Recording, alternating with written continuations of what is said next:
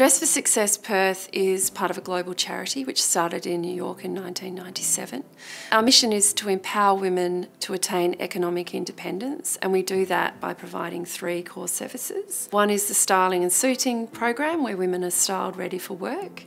The second service is interview practice and job support sessions. And the third is the Going Places workshop series, which was launched this year because of the Impact 100 grant. The styling is excellent and the mentoring is excellent, but we really feel like getting the women in the room and talking about key career development issues of the 21st century workplace has been an amazing opportunity. The workshops, they build on each other. So the very first one is career planning. So they've decided, okay, I've got to get a job. So we have the planning side of it. How do I go about it?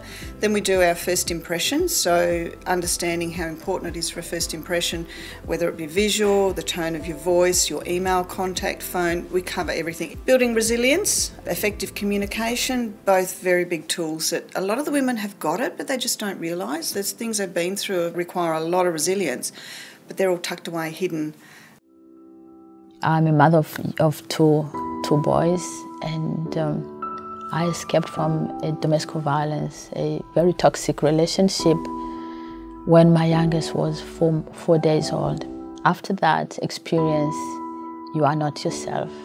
I didn't go to work for a very, very long time, and so I didn't have the confidence. I didn't know how it feels like going to work. As soon as I walked in the office, it was just this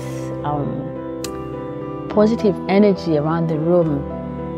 I discovered many skills that I didn't even learn from school that I had, that I didn't know that would be useful for my work, for my job. 4 weeks after being in touch with them, I got a job. I felt like screaming. I felt like, yes, call me for interview. I felt really empowered. I was like, yeah, this is real. They're actually there to empower women, and I feel like I've already got something out of it.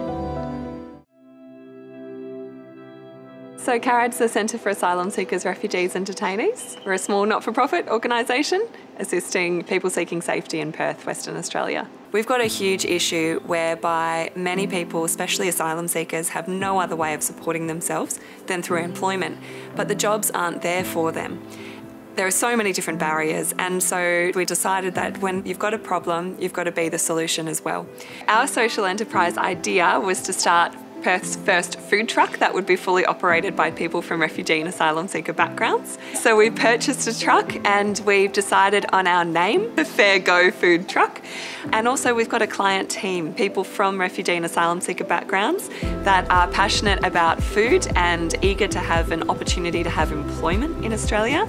And our team is now functioning. So we've got enough training, our food hygiene certifications, a commercial kitchen space, and the recipes, of course, to be able to produce good food.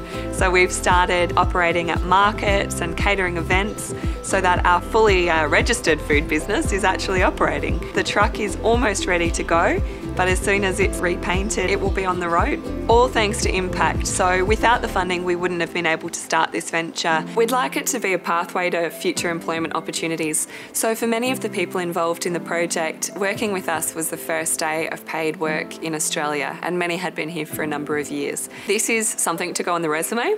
This is some training and some skills development in basic customer service, in food preparation, and in working in Australia. We conducted job interviews, we did job applications, we got tax file numbers, superannuation, all that fun stuff.